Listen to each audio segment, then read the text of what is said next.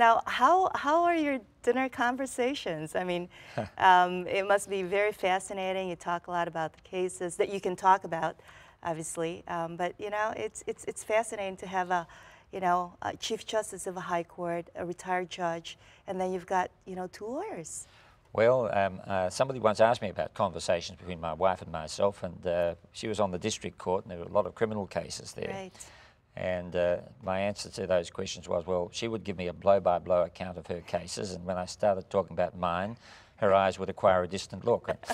So there are lots of things to talk about other than the cases and the law. Sometimes we do, but there's also, as in any good marriage, a lot of talk about nothing. Yeah, you're absolutely right. You're absolutely right, and that's good counsel, right? Indeed.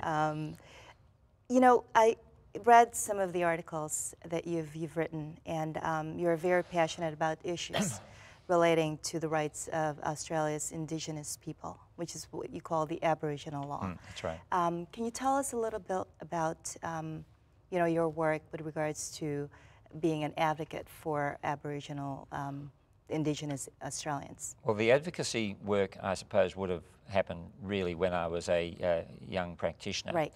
In fact, while I was still an article clerk, I got involved with an organisation called A New Era for Aboriginals, which was set up by some women in Perth, and I started up a justice committee, and with other young lawyers, law graduates, we were looking at making representations to government about Aborigines in the justice system, because they were usually unrepresented and hopelessly overrepresented in our prisons.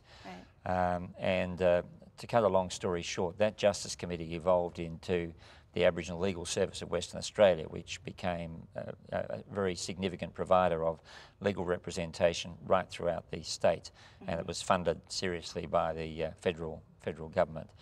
And some leading lawyers of the day worked, gave their services for a year at a time, going to remote centres like Port Hedland to provide representation, probably for the first time in history, for Aboriginal people in those areas. One of those lawyers was a friend, John Toohey, who went up there for a year with his wife and their 6 children and represented Aboriginal people up there. He later became the first Aboriginal Lands Commissioner under the first land rights legislation in Australia, and later became a judge of the High Court. And he was a member of the High Court that decided the historic Mabo case, in which customary native title was recognised by the common law in 1992. Right. And through that, the Aborigines were given the rights? They were their traditional law and custom, and the relationship to their country that's embedded in that traditional law and custom was able to be recognised by the non-Indigenous law, if you like, the common law, and then able to be protected under the common law and under statutes which, for example, prevented discrimination in relation to property rights between people of different races. Right. So the main issue on that one would probably be the main property rights, property ownership for the Aborigines. Absolutely, yes. And it's not an easy process. The nature of the property right is not like a property right held by an individual. It's a communal right, so it can't be bought or sold. But the communities that hold native title are able to make agreements with people who want to do things on their country. And in particular, where big mining projects are concerned, there have been a lot of agreements made and under which, with the permission of the community and subject to protections for areas of particular significance, a project can be undertaken. And the quid pro quo is employment programs for young Aborigines, a compensation flow into trust funds for the benefit of the community, and a whole raft of related measures. Right. Fascinating. What percentage of Australia is made up of, I suppose, the Aborigines that you're talking about? Well, I suppose that would depend on how you count, but I think we've probably got about 400,000 Aboriginal people around the country. We've got a total population of 21 to 22 million. Wow, right. So we're about the size of New York State population-wise. Yeah, exactly. But it's interesting when you talk about size, the size of the country is absolutely immense. And as a federal judge, I had to make a determination recognising customary native title in part of Western Australia, which is my home state. And that had all been agreed. It was a negotiated settlement. but the area of land over which I was recognising native title was the size of Belgium, and there are only a few hundred people in it, the Martu people. That's huge. And there was no song and dance about it. It wasn't a great drama because there was very little resource pressure out there, and of course from the people's point of view they got the recognition of their traditional association and the protection that went with it. Right, which are very important. Absolutely. Right, right. Is there a limit to being a Chief Justice? Well, there's a limit to being any federal judge in Australia under our constitution has to retire at age 70.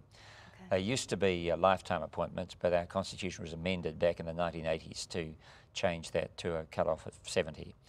And we've had very few amendments to our constitution, only 8 in its whole history. Wow. There have been 47 attempts to amend it, but only 8 have got up, and that was one that got up, which maybe says something about what people think of judges who are too old. Right. Well, I was going to say, I mean, you probably have, what, 30 more years, right, Justice? Yeah, that's so nice of you. Yes, I've got 7.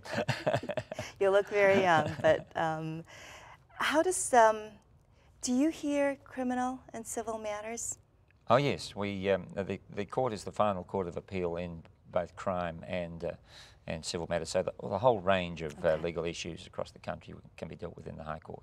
Okay, great.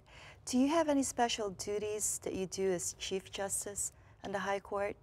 Well, it's a peculiar thing. You'll find the position of Chief Justice mentioned in our Constitution and mentioned in the Act which sets up the High Court, but the Chief Justice isn't given any particular statutory powers.